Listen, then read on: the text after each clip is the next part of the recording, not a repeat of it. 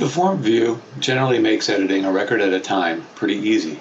However, one of the biggest problems I've seen with this control is that there's no way of telling the form view to use the same template for both add and update. My experience has been that most of the time, add and update look exactly the same, or at least they're enough the same that you could use one template and hide the inappropriate controls in that template.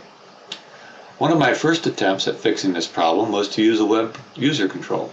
However, I quickly discovered that you can't data bind a web user control.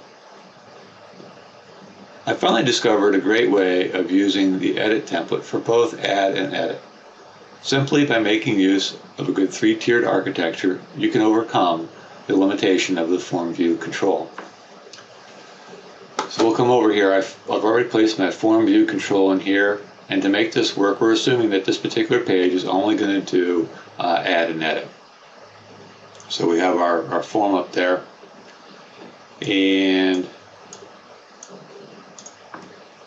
next thing we'll do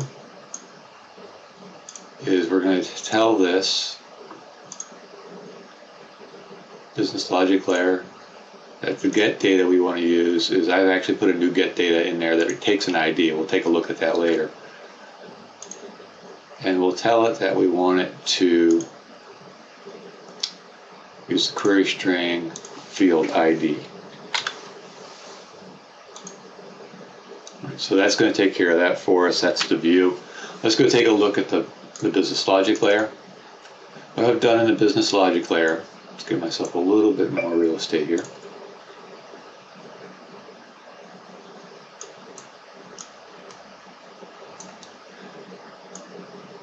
Is I've put in the get data by ID method, taken the ID, and what I've basically done here is I've set this up so that if ID equals -1, if they pass ID equals -1 in the query string, what it's going to do is it's going to add a brand new record and add it to the table and return that. So let's see the code here. There's my creation of my table. There's creation of my new row. Once I've got my new row, I want to initialize the variables so that it'll be able to do the data binding properly. And then I return the table. If it's anything else other than -1, I just go down here and return the get data off of my adapter, same as we always would. The other side of this is in the update method. In the update method, your standard update, first, last name, all that stuff. Here's the standard call, adapter update. But if the original ID is -1, in other words, if we were adding, what we're going to do is we're going to insert the information rather than update the information. And this makes everything use one adapter because I'm actually in the edit mode, and I never actually set myself up to be an insert for the form view. And that's really all there is to it.